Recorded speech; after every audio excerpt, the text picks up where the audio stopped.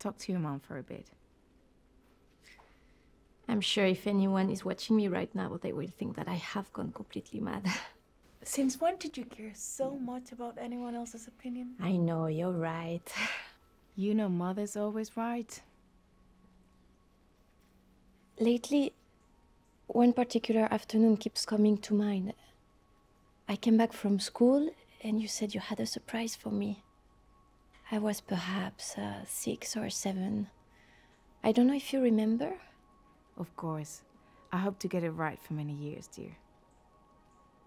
You took me into the garden because there was a nest of little birds. I asked if we could keep one. And you said that we couldn't. That the little birds needed their mom to fly. Of course I remember. It's not for you. Bobby, baby, I grew up to be in this position. I'm a part of this company. I would love to say it's just because of my dad's expectations, but... Your dad's not the only one that loves this company. I'm sorry. I've got to go. All right. Anyway, my secretary will be thinking I'm bargaining with the delivery guy.